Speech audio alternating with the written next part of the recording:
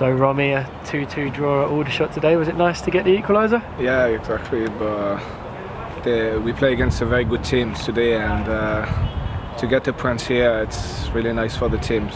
And obviously, I scored the equaliser, so I'm quite happy. Yeah, I think we start quite.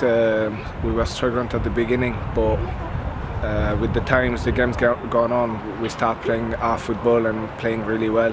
And I think if it was a few more minutes, we could even score the third one. Like, we looks like second half, we really looks like we are going to score goals. We could see that we were pushing, and eventually we score.